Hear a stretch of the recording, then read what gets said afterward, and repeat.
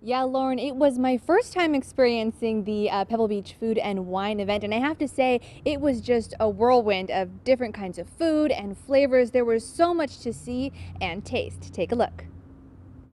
It's our best year yet. It is our biggest year yet. The list of chefs at the final grand tasting event at the 2016 Pebble Beach Food and Wine reads like a who's who of the culinary world. Tacos, come on in everybody, grab them. Each serving a taste of home in each bite. All the flavors of the United States are in one tent right now. And that's what's so incredible. From Texan tacos and Cuban duck sandwiches to Hawaiian octopus and wild boar, the chefs are pushing the envelope when it comes to flavor. Like heaven.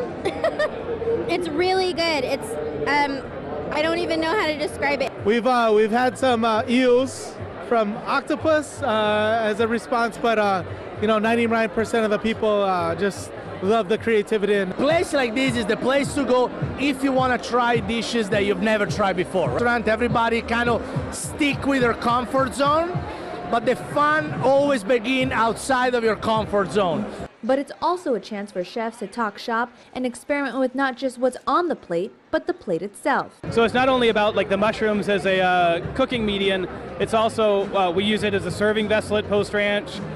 So it's kind of just exploring all the different textures and uses for such a really, really cool organism. I mean, there's a lot of changes in the food world now in restaurants, whether tipping should or should not take place, whether cooks are making the kind of money they should be making, how to survive rents increasing. So it's kind of nice to have a format like Pebble Beach where after we do our work, we can all hang out together and figure out the next 10 years.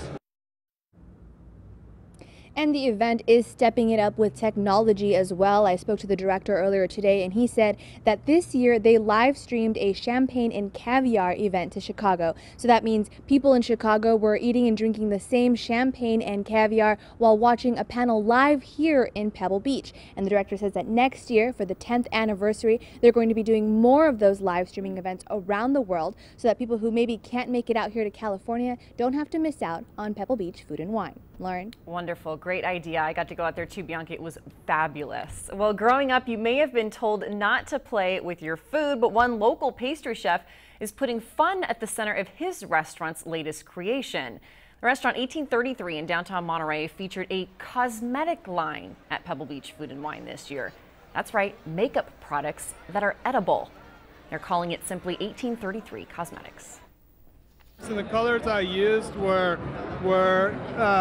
different colors that maybe people would use as lipstick or eyeshadow.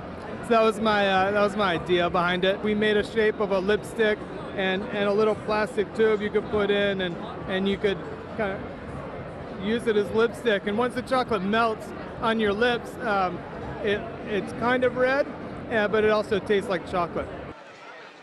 This pastry chef says it's an idea he's been toying with for a while, and it ended up being a big hit this weekend.